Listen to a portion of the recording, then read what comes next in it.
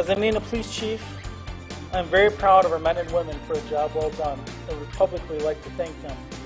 Police announce an arrest 4 days after Roger Ridgway was stabbed to death. Good evening, and thank you for joining us. I'm Michelle McCormack.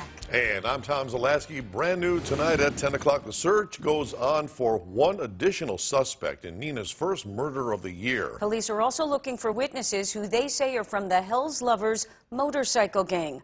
Local 5's Danielle Zolkowski brings us the latest tonight.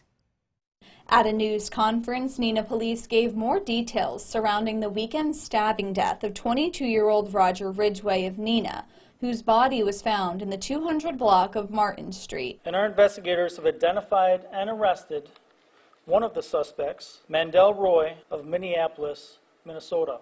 Neenah police say they're still searching for a second suspect who they believe is also from Minnesota. We believe to be Taryn R.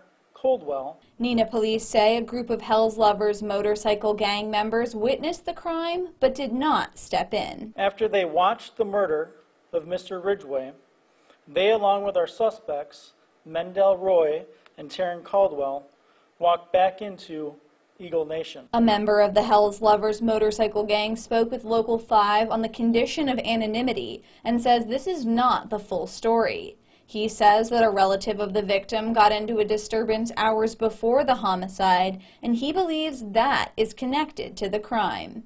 He also stated the two individuals wanted for this murder were not affiliated with Hells Lovers, and no one from the motorcycle gang could see that someone was being stabbed. In a direct quote to Local 5, this member said, "We were not behind the incident that happened. They did that on their own. In fact, a lot of us didn't know what happened until the next day or the day after." In Neenah, Danielle Zolkowski, Local 5 News. The Neenah Police Department asks anyone with information to please contact them.